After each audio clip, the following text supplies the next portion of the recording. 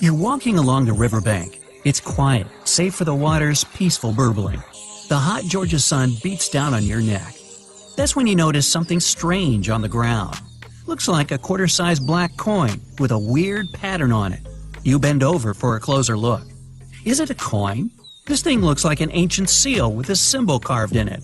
It's probably from some long-lost civilization. You could sell it and make a fortune.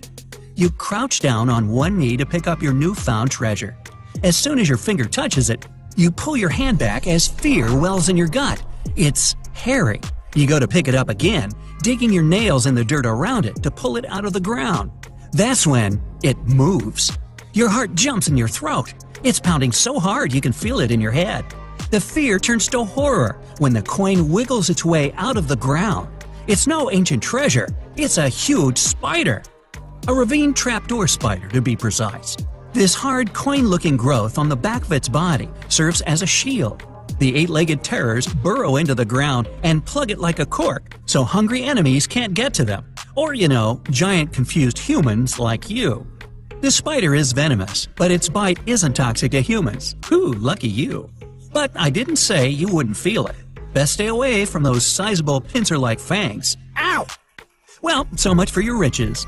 Perhaps fortune awaits you in Mexico's Baja California peninsula. You're walking on dried-up ground when you notice a long white stripe up ahead.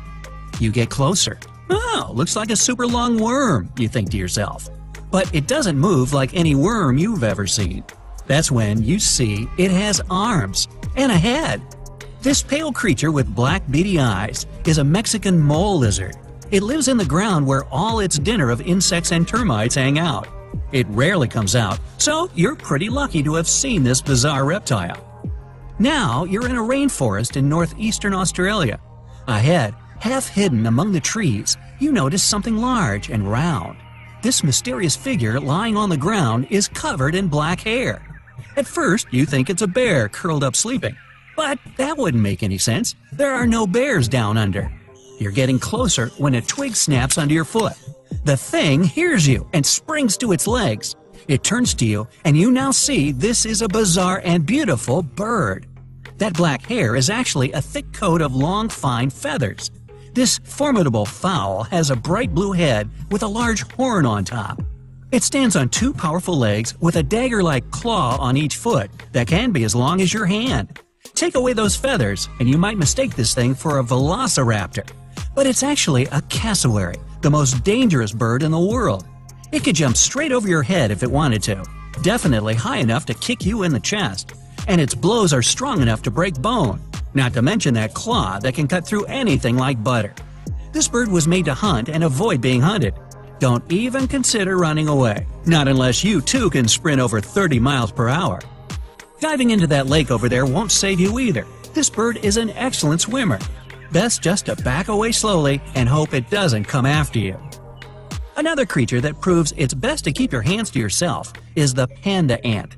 The naming is obvious. It's black and white and furry like the beloved bamboo-chewing bear.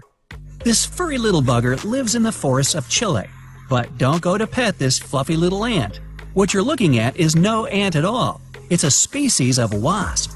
That black and white coloring serves one purpose: to warn others of this insect's powerful sting. And if that doesn't make you back away, the wasp will let out a squeaking sound. It sounds cute to us humans, but it means a painful sting is around the corner. These insects are loners. They don't live in colonies and don't have nests. They're also parasites. A female panda ant lays eggs next to the larvae of another insect. Then the hatched babies use these larvae as food.